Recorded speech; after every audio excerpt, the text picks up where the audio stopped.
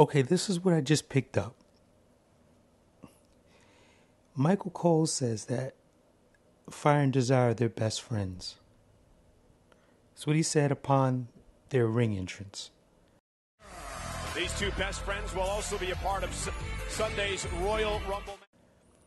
But then we cut to the back, and Mandy says, hey, I'm sorry I didn't come last week and talk to you about her losing the match. I'm sorry I didn't come and talk to you earlier, but I know the match didn't turn out the way you wanted. If that's your best friend, like, how do you not talk to your best friend about losing the match? What happens throughout the whole week? Wouldn't it have made more sense to film this last week? And rather than having Mandy lead in the way that she led in, just say, hey, what happened? And then have Sonya continue on with her dialogue. I had a chance to think about it. I was wrong. I shouldn't ask you to have Otis come out. ... That's what I get. It's wrong for me. At the end of the day, it's Fire and Desire, not Fire and Desire and Otis. Rather than having Michael Cole go, oh, this is what we heard them say backstage. Just say, this is what happened last week after the match. Even if they didn't want to release it on the website. You just popped a continuity hole into what you're saying with him saying, oh, they're best friends. And then she pops up and says, oh, yeah, sorry, I didn't say anything. Why are they making Mandy the person that doesn't say anything? So now it's like twice. You didn't say anything about the cake the first time. You didn't say anything about your own best friend losing the match.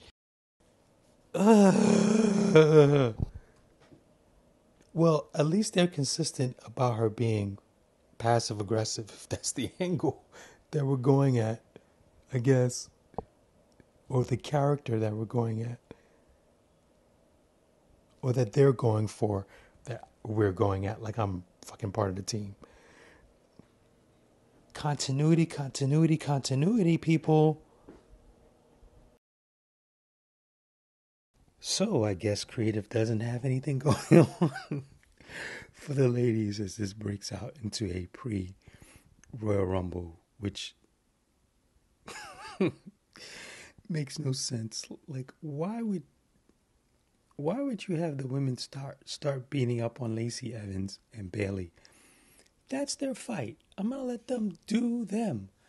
I'd rather, at least without some on-screen, in-ring exposition, which is you try to have them separate the ladies and go, hey, you're interrupting our match with like maybe a little bit of in-ring argument.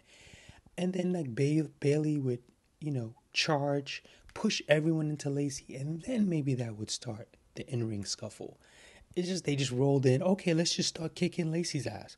Okay, let's just start kicking Bayley's ass. Okay. I guess there's nothing creative going on this week for the ladies, so shall we move on?